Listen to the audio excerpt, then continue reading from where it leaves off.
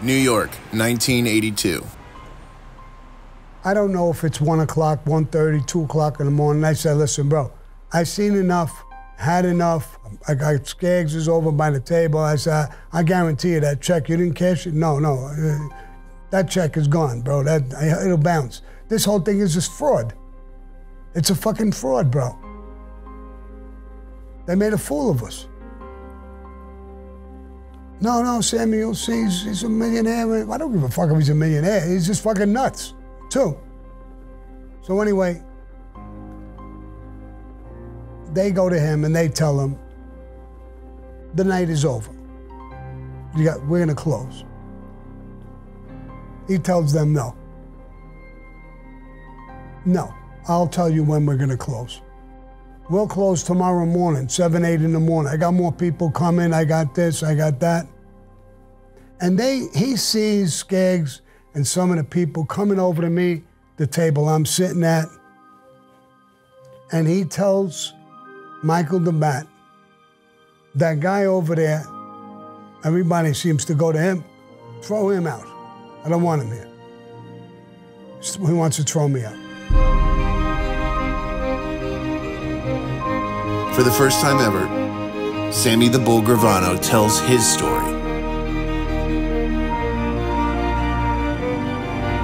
This is our thing.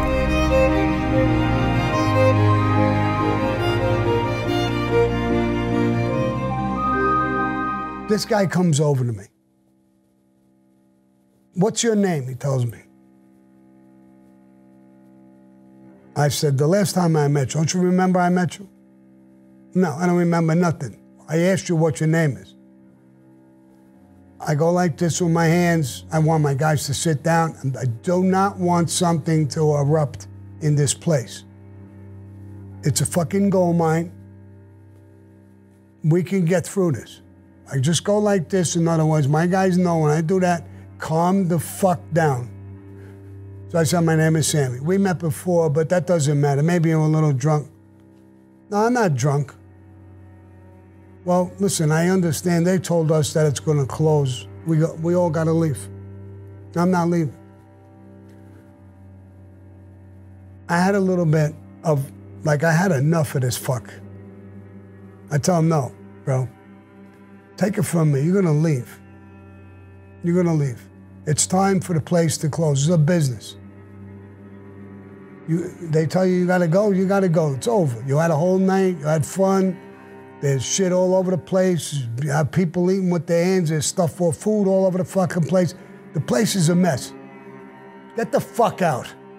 I got him up to my eyebrows already. I have enough of him. He leaves and walks away from me and walks to where he is. He goes into a bag.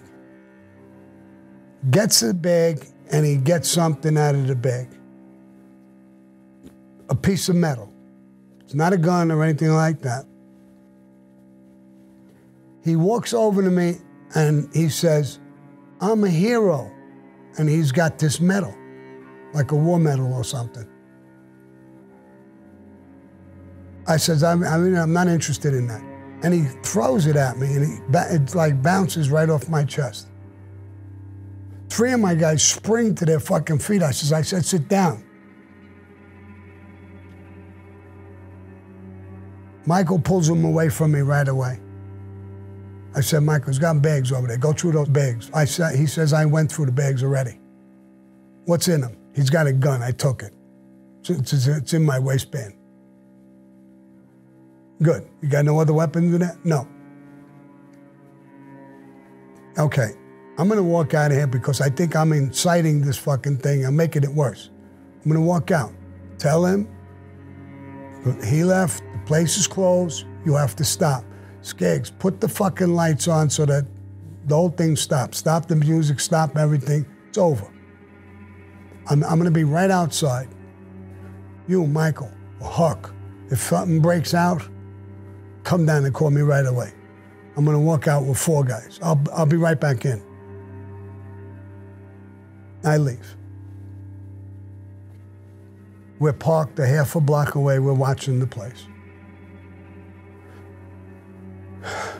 the place is emptying out. Now, it started when it got to maybe 100 people. Maybe there was 50 left at that point, and they're leaving.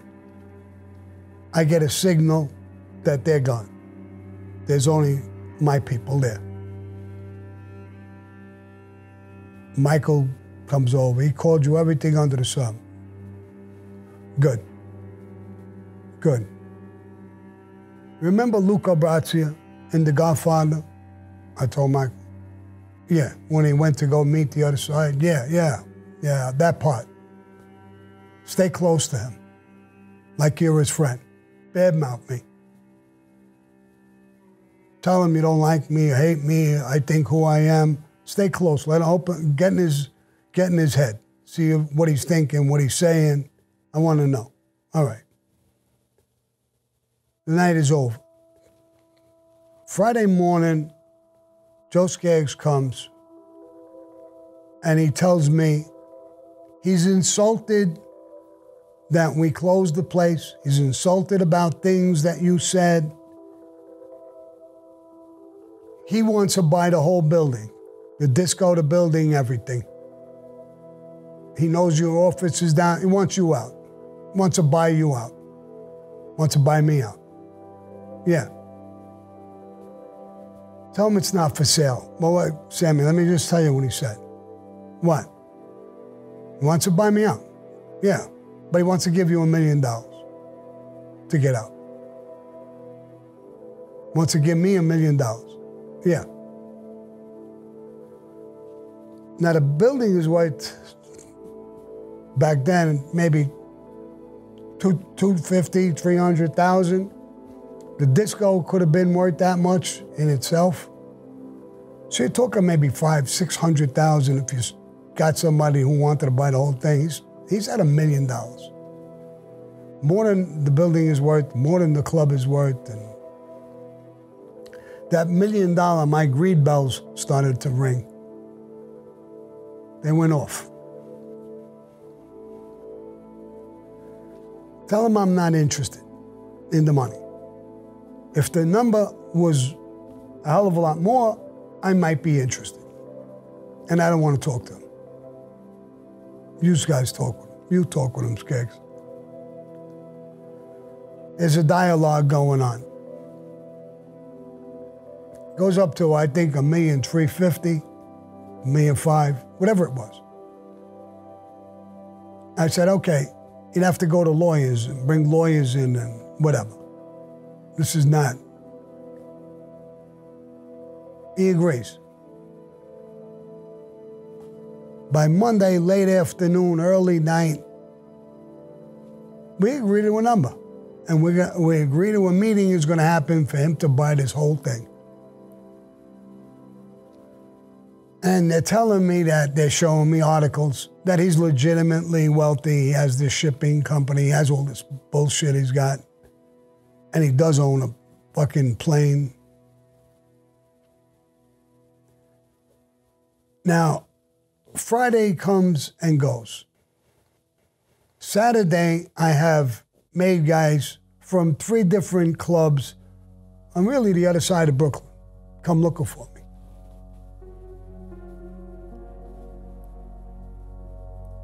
Hey, pal, Ali Shades, one of the guys. He was with the Genovese family. He was a made guy. At this particular time, he became a captain. And he says, Sammy, bro, we got the club over here. Yeah, I know. I don't remember the name of the club. Yeah, I know. Why would you do something like that last night? What did I do? What are you talking about? He said, we had a nice little line outside the place and a helicopter come out and a guy with a bullhorn is screaming through the bullhorn, don't go to this club, go to the Plaza Suite. I started laughing. I says, bro, do you think I would do that? This fucking nut came to the place, wants to buy the place. I guarantee it's this fucking maniac who's doing it. I wouldn't do that. You think I would fly around with a fucking helicopter telling people where to go to a club to dance? Come on, bro. This is how it starts, and it gets fucking crazy. Three different clubs were controlled by mob people are coming to me now. I gotta go see him. I go see him. Frank, you went around with a helicopter. Yeah, this is the best club. This is what you gotta do. You gotta advertise. You gotta do this. So you can't do that. They're my friends. You can't do that. This isn't Czechoslovakia. This is Brooklyn, New York. You can't do that. You can't do it. Now, if we're gonna make a deal, we gotta go with lawyers. We gotta do it very quiet. We gotta do this, that, and the other thing. He says, I could give you the money. I could give you some money under the table. Cash. Good. I'll take $600,000 under the table, and we'll leave us a balance of $800,000-900,000. I'll even give you a little break if you can do that. He could do it. He meets with my lawyers. I wish I remember the place. Kiss. His lawyers were talking to buy Kiss radio station, whatever it is. That's a big station. This guy really is loaded. And his lawyers are in some sort of negotiation. It's crazy. It's getting crazier and crazier and crazier every single day. Now he meets with my lawyers, and right in the meeting, he don't even try to keep it quiet. I'm going to give Sammy $600,000 in gold. Goes to Czechoslovakia with me on the plane. I fly it in. I do this. He brings in an army truck and we unload. Whoa. I'm not doing that. What do you think, this is a James Bond movie? I'm not doing that, bro. First of all, I'm not going to Czechoslovakia with you. That's number one. Or I'm not getting on your plane. And I'm not coming in with no army truck to pick the fucking gold up. He makes an appointment down in Manhattan in a bank, a foreign bank. I'm so fucking twisted now on this money. I go to this bank with my brother-in-law. We have 2 suitcases each. I want to go in there and walk out with $500,000-600,000 of gold. I think I lost my mind doing this fucking thing. This guy made me crazy. They would have gave us the money, the gold. But they wanted us to sign documents and papers. So this is supposed to be money under the table. I'm not going to sign no documents and papers. Long story short, we walk out with nothing. One insane story after the other is going on. The meeting with my lawyer, he don't show up, something happens, this happens. The check, by the way, from that night in the Plaza Suite bounced. We never got that money. I'm having enough of him. I'm growling at him every once in a while when he talks to me. I don't like the way he talks to me. I don't like the way he talks, period. And he comes around with a little pack of people all the time. Like some of them are bodyguards, some of them are girls, some of them are... I'm not crazy about this guy at all. I don't even like him. Forget about crazy about him. I don't like him at all. He's just like a complete psycho. I get a call. My sister worked for me in my office. And she says, that guy that you're dealing with, this nut, Frank Fiala, yeah, he's in the place.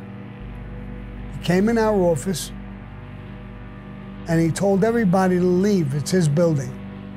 And he has people breaking the wall where the staircase going up is, so that from the office, you could just go into this back stairwell that goes up into his place, and he's making it like Fort Knox. And he's took over your office. He's sitting in your office.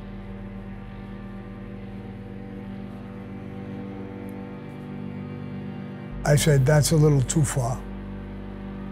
I said, Eddie, let's go back to the office. There's a problem. I tell my sister, Tell all the girls and everybody to go home. Just go home. Get out of there. Get out of here. Don't listen to what he says. You're fired. Just get up and leave. Don't argue with him. Leave. I'm afraid he'll liable to hurt one of them or do something.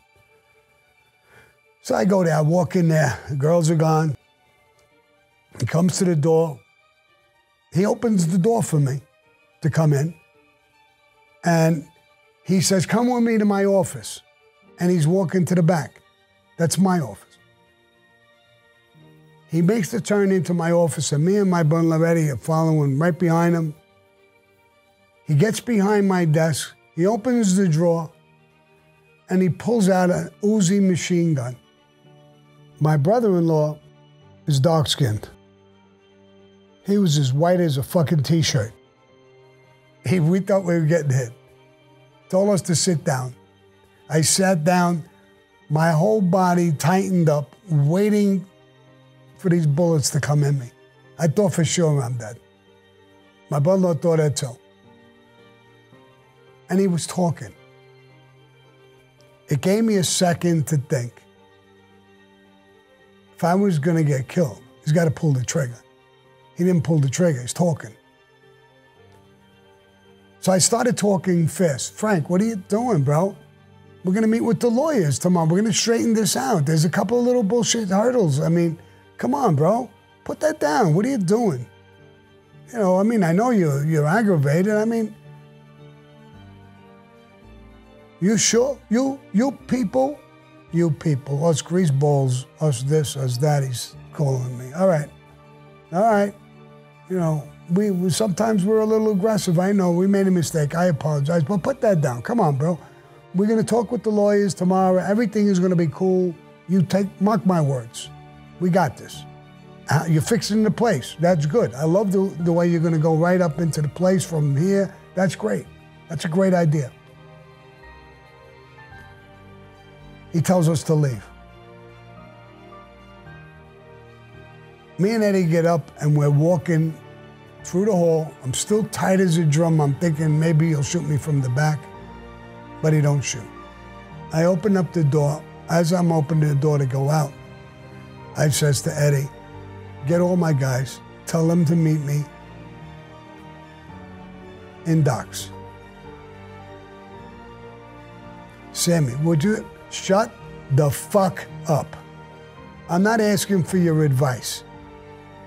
Tell everybody to meet me now. What are you gonna do? I'm gonna kill him.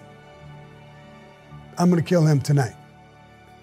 Now, I'm not asking you for advice. Keep your fucking mouth shut and go make some calls. And I go. I don't have time to go to Paul Castellano or do anything, or even to Tato. I don't want to involve nothing in this. I get my whole crew, and then some. I tell Michael the Bat, when I'm going to kill him, you stand near the door. You're the bouncer at the door. You start screaming to everybody, oh my God, they have guns, so go upstairs. Make everybody run. Grab the door and hold it closed. Huck, you do this. Louie, Stymie, get around to the side of the building. When he comes out the office and walks around the corner and is coming towards the door for the Plaza Suite, me and Eddie will be standing right there. The signal will be when I say, Frank, how you doing, buddy? You two guys run out and start shooting. We'll all have guns. You, Nicky Cowboy, you pull up with a car as soon as this is done. The shooters will jump in the car, you take off with them. Another guy, he pulls up. Everybody dump their guns in there.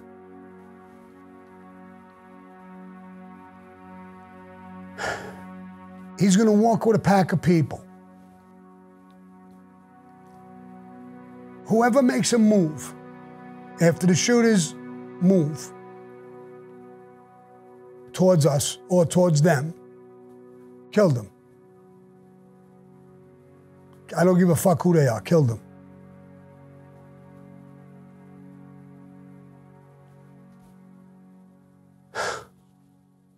That night,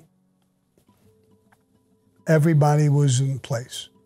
Crash cars, getaway cars, cars that took the guns to dump that, car that took the shooters, Michael the Bat Huck controlling the in and out of going in the Plaza Suite. He came around the corner with a small entourage of guys and people and women. He was in front of the pack. Me and Eddie were about 25, 30 feet away from the door, leaning against the parked car. As soon as he got about 30, 40 feet away from me, he turned and looked at me. I said, "Hey, buddy, what's up?" He took a step or two towards me with a grin on his face when the two shooters came out. They killed him in a matter of seconds. He got a multitude of shots in him, blew both of his eyes out, blew the top of his head off, hit him in the chest. He was gone instantly. A huge puddle of blood dripping down immediately. Every man there went for their gun. Our guys, my guys, looking at their guys. They didn't know what the fuck way to run. They didn't have guns, they didn't try to have guns, and if they had them, they didn't try to pull them out. They would have got hit in 2 seconds. The girls just didn't even, again, flopping, didn't know which way to go. In a matter of minutes, the cops were there, pulling out of squad cars, pulling out yellow tape, putting yellow tape all around the crime scene. Some people got away, some people didn't even get away. Me and Eddie didn't get away. We were the last guys to move. The car came and took the hit team and left. The car just missed being stopped when all my guys, me and all my guys, put the guns in that car. That car disappeared. So me and Eddie were stuck.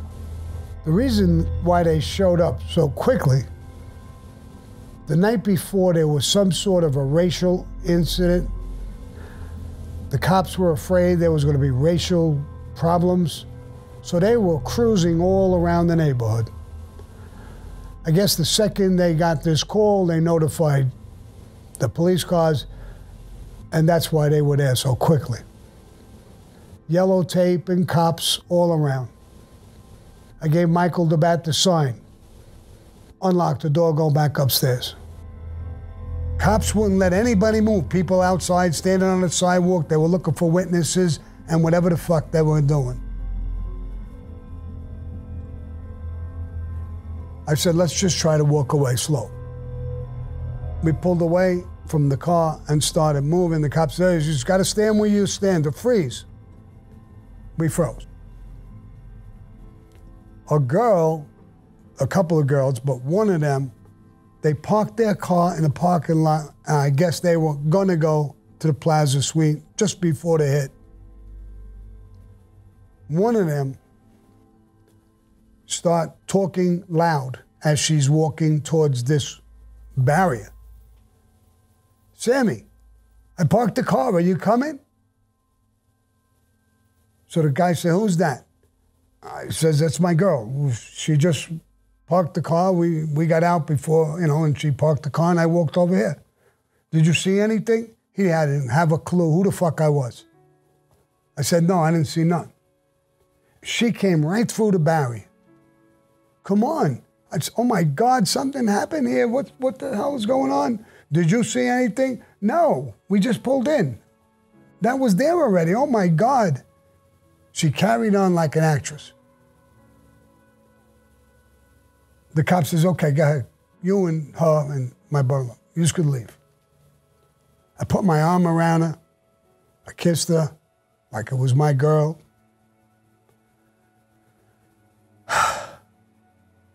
I said, I'll never forget that. She said, you know my uncle. Of course I know your uncle. this is what I would do. And I think the world of you. You know, I hope I got you out of this. Listen, I really wasn't even in it. I wasn't going to tell her that I was involved in this thing. I said, I actually walked into the fucking thing. I don't even know what the fuck happened. So I wasn't in trouble. But what you tried to do, you thought I did this, right? Yeah, I did. I didn't. But what you tried to do, I really appreciate it. Never forget it. Someday I'll see your uncle soon. And I owe you big time. Just for your attempt. But I had nothing to do with it. I wouldn't admit to nothing. We got to our car. She gave me another kiss. This was a real kiss. And I let her go. That opened up the door to a multitude of investigations. A bunch of things happened. I did get $350,000 in cash under the table before we concluded the deal. We did have another $250,000 tied up in legal bullshits. But I had a lot to do now. I had to go down. They took our liquor license. The club immediately closed down from that hit, never opened again. I immediately had to go to Vinny Sicilian. I started with him. I said, bro, a multitude of things happened. I heard about all these things, Sammy. I wondered how long you would take it. It got to a whole nother level. Sammy, fuck the joint. I got a little piece. You're my friend. Don't even explain it to me. I don't give a fuck. Fuck the club. I gave him a hug, kiss on the cheek. I went down to Coney Island, went to see Salty. Told him the same thing.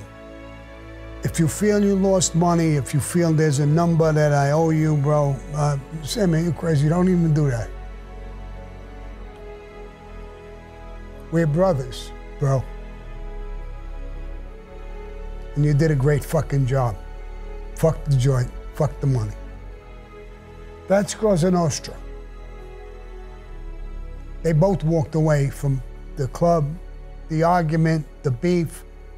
Didn't want to argue. I blew the club, blame me for anything. Nothing. Took my back and didn't want a penny. The government was different. The government was all over me. Investigations were flying all over the place. I saw Frankie the Chico the next day. I told Frankie the entire story like I'm telling you. Actually, it was so fresh, I told him every detail. The next day, it was in the newspapers. It was blasted all over the place. Ties to the Gambino family. He must have been a millionaire. All this fucking stuff there's in newspapers and every place about him. There's articles popping out who he was, what he was. And when they came after the next day that they took his body and cleaned up the office that he was in, there was two or three Doberman pinchers, attack dogs, that he had in there already. He was bunking himself in. There was weapons in there. He was gonna make a fucking military base out of this thing and fight me. Fight the Italian mafia. Fight us greaseballs. Didn't work out for him, but he lost. But I was in trouble. Frankie came back to me and reported to Paul. It was the same exact as it was in the newspaper. I've never seen a newspaper be that exact, but he brought the exact story back.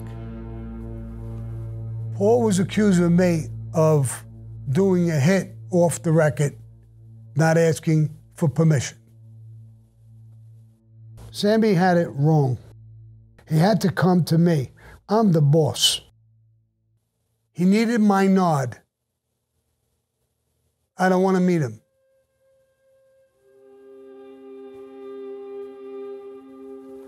When Frankie tells me the story, he said, Sammy, if he gives me your ticket, or he gives it to anybody in my knowledge, all I'm going to say is, don't meet me. Don't meet me means there's a hit on me. I would know that.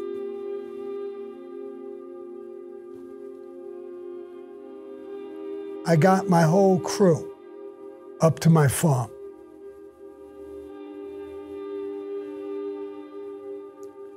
I congratulated them on their loyalty and what they did. I said, I have a problem with this. It's not your problem. You've done nothing wrong.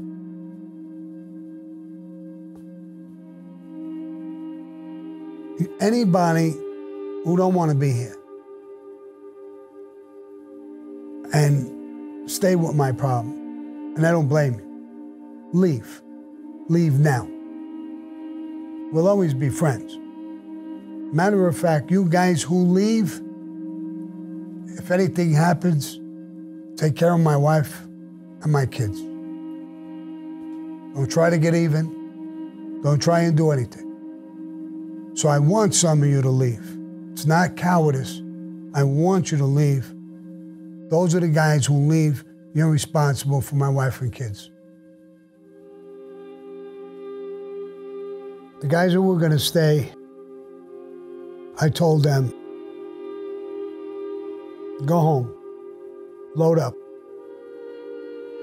Don't come here with pistols, the heavy stuff, shotguns, Uzis.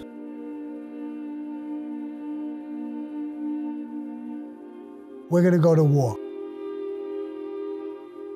I did the right thing by protecting Paul, and now I'm being accused of breaking the rules. I might get whacked for this. I can't accept that. I was in a war with the gallows. I knew what it entailed. I knew what would happen. I actually knew we couldn't win, but I was convincing myself we're not going to go down easy. Me and my guys were in trouble. When you come, you're going to be by my side. We're going to take an oath to each other. We're all going to go down together. It's not going to be easy. We can't win. So understand, whenever you go get shotgun, an Uzi, we're all going to die for what I did. You don't have to come back. No one left. Not one.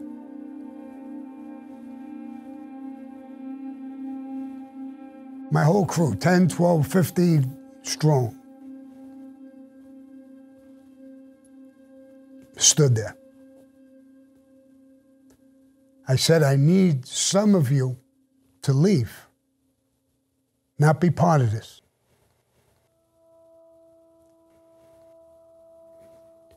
No one would leave. I stayed 19 fucking days before Paul Castellano was willing to meet me in a restaurant in Manhattan. Him and Tommy Bellotti wanted to see me and Louis Melito. Louis Melito was one of the shooters. He knew that. I met him. And in this, he told me, what you did is did work off the record. You didn't ask permission. I said, Paul, what I did, you know the entire story. I'm not going to tell you again. But what I did, I made that decision. I knew you would give me permission for everything he did. For me to have that happen, come up to your house, meet with you, knowing the FBI is watching you, they would see me walk in, and then this would happen in the Plaza Suite. I was afraid that if they put two and two together, they would link it to you. That's why I sent Frankie after, and I didn't come myself. Because it was linking this whole fucking thing to me. I tried to avoid putting you in trouble, involved in this thing, that there was a direct meeting before and a direct meeting after. He says, you're not the only tough guy. Tommy Blatty's a tough guy. He's got a gun. I said, he don't need a gun. You want me dead, Paul? For what I did.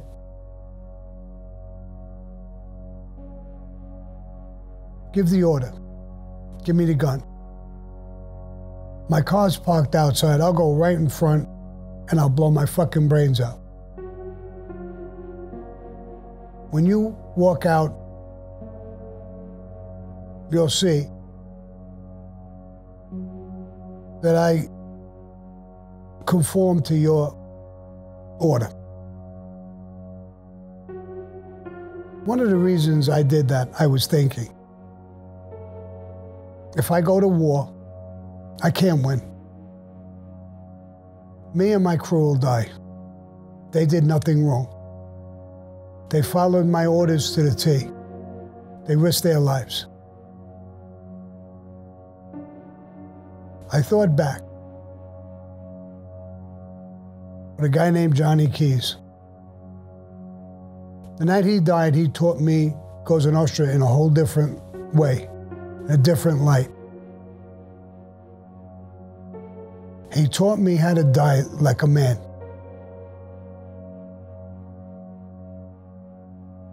It was my turn to die, and to die like a man. So I was taking the weight by saying that. I'll kill myself, I'll die in the car. I knew at that point my crew wouldn't be touched. They would be satisfied. If that's what it took, that's exactly what the fuck I would have done. You could never, ever do this again. You always have to ask me my permission. Louis has his hand on my wrist now. We're out of it. We're gonna make it. I said, I can't make that promise. If it comes to saving you, and I'm gonna go because of that, then so be it. Louis is now kicking me in the fucking leg like, Paul is smiling. You do have fucking balls. You do have balls. Even Tommy Blatty is not smiling but smirking and nodding his head. As if to say what I just said is right. That's Cosa Nostra. I'm supposed to protect you. You're the boss of the family. You can't tell me not to protect you. That would be a cowardice fucking move. And I'm not a coward. I may not be the toughest guy in the fucking world, but I'm not a coward.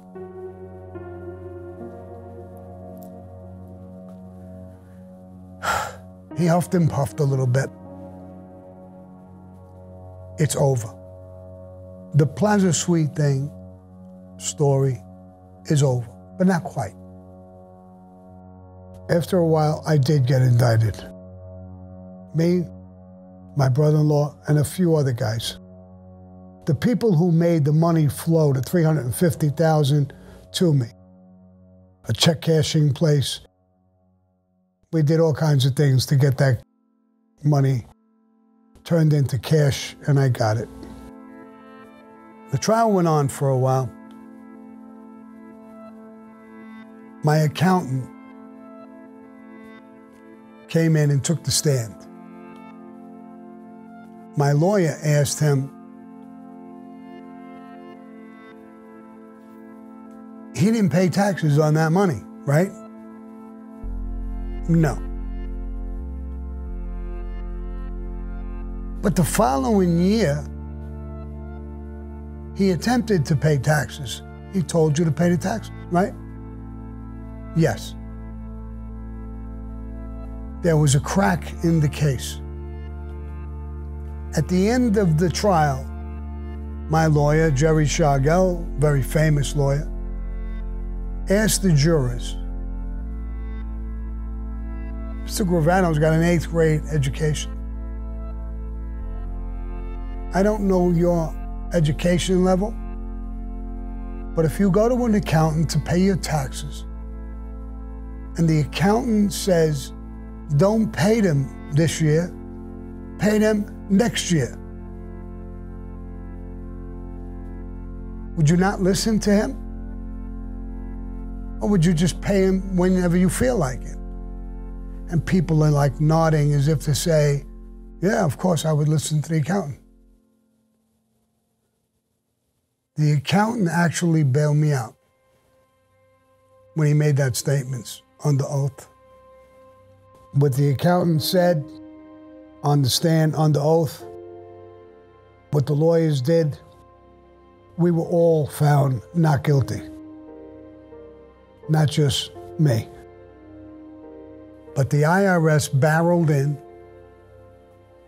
and wanted the money. Because now I'm actually admitting I got the money. I got out of it by saying I didn't pay it then. I got it, but I didn't pay it then. I paid it here. So I beat the tax evasion case, but now I owe the money. I owned a 30-acre farm, horse breeding and training farm at that time in my life in New Jersey. The government was taking my house that I live with my wife and kids, and or the farm, until I paid everything. I decided on selling the farm that I loved, my wife loved it, my children loved it. We had it for a couple of years. That was my way of leaving the neighborhood and having a family, normal life, my getaway. I had to give it up. I sold the farm for a little over $350,000. I took that money and some other monies that I had in the bank. I paid all my lawyers' fees, taxes, and everything, and I was broke again. Seems like the story of my life. As a kid, my family growing up broke, I went to riches. And I went broke. I came back and I went to riches. And then I was broke again. New York, 1985. Things were going great in the beginning with Paul. I loved the guy, he was great. And I was earning very well under him, and everything was going good. And everybody basically thought he was the best thing since sliced bread. But Paul did a lot of things that started deteriorating and cracking that wall of love, or whatever you want, or loyalty, whatever you want to call it. He's becoming more greedy for money. When he got arrested, the newspaper showed that he made gross $52 million a year. That's just from one company. And he had a multitude of different companies, and, you know, so Paul was different than Carlo Gambino. Paul was more business-wise, more greedy in a way. And the underlings, even the different families resented some of these things. Then there was tapes with John Gotti and Angelo Ruggiero, and that set off big problems.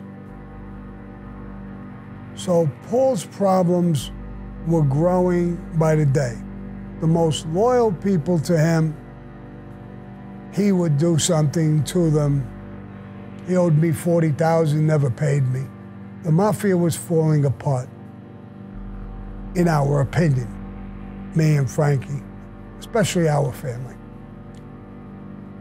We all knew what went on, the tapes, all this stuff, we all knew what happened. I saw DB one time.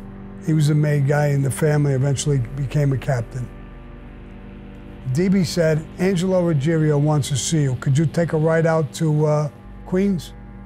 And he gave me the time. I said, yeah, I'll go there. I got in the car and I drove out there. I saw Angelo on the corner. I pulled over, I parked the car, I got out. I walked to him, hey, Ange, how's everything going? I already knew about his problems. How's everything going? Okay, Sammy, he says, I need to ask you for a tremendous favor. Whatever I could do for you, bro. What? What do you want me to do? I need you to help me. We're going to kill the boss. You're going to what? We're going to kill the boss. Who? Who's going to do it? You? Me, John Gotti. I don't see John Gotti. I just see you. Where's John Gotti? Well, you know, Sammy, he's doing something in, I don't know nothing, bro. You're asking me to kill a fucking boss, and I gotta know, you don't even have an answer from where the fuck he is. In other words, is he asking me to kill the boss too? Of course, we're together. Then why ain't he here? What is this, just some bullshit message? Could you pick me up a container of milk? You're talking to me about killing the boss. Listen, Angelo, I don't want to talk about it. Here's what I'm going to do. I'm going to get back in my car. I'm going to go straight to Staten Island, over Frankie the Chico's house, and I'm going to tell him about this conversation. I'm not going to tell nobody else, but I'm going to tell him what you're telling me. You got a problem with that? No, Sammy is going to wind up being with us. We're going to reach him. Yeah, all right. And that's what I do. I get back in the car. I drive to Staten Island. I go to Frankie Chico's house. We go in the backyard, and I'm talking to him about what just happened. We're kicking it around for an hour, 2 hours, 3 hours. They dealt drugs. They broke every rule under the fucking sun. They got caught on tape talking about the commission, about the bosses, about every fucking thing. They half destroyed the mob with those tapes. So now it's being dumped in our lap. Should we kill the boss and save them? Should we just sit back and let them duke it out and see who wins? That's not my style. That's not Frankie's style. We're not going to do that.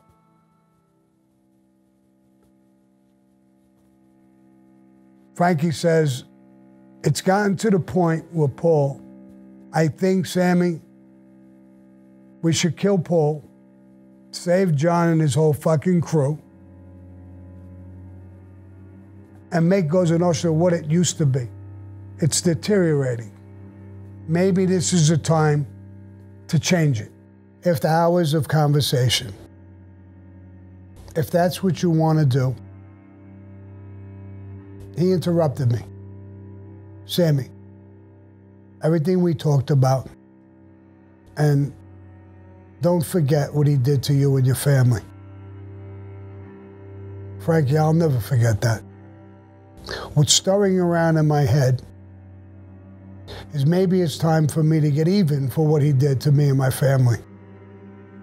But I didn't want to do that, Frankie. I wanted to be Cosa Nostra about it. Everything that he has done, killing a captain, the Connecticut captain, allowing Chin to do it, because he was annoying to Chin. So many things he did. That's what I really need. All of it. I don't forget the other part you just reminded me of. I'll never forget that. So Frankie, I'm gonna agree. If you're part of it and all of this background, I'll be part of it. One condition, Frankie. I want you to be the boss. He don't deserve it. Him and Angelo broke every rule in the book. We're saving them. We're not in trouble. Why should he be the boss? Sammy, I could be his underboss. He can't be mine. He's got an ego like the Empire State Building. You know that. We'll have problems from day one. Let him be the boss. I'll be the underboss. You'll immediately be a captain. In a matter of months, you'll be the gonzalier of the family. We will be the power behind the throne. We will teach him how to run this family. If he doesn't do it right, if he acts the fool, if he thinks this is a joke, I give you my word, we'll kill him. I'll become the boss, and you'll become my underboss. I look square in his eyes. I'm in. I put my hand out, and we shook on it. Now it's time for me to become someone in another war. Not the Colombo War, not the Gallo, Profaci, Colombo War. This war. It was time. I said, Frankie, if that's what you want, I'll agree. I think it's time that we change Cosa Nostra. This concludes season 1 of Our Thing with Sammy the Bull Gravano. We're taking a short break. We're working on season 2 right now, and we'll start to upload them very soon. Thank you so much for listening and your support.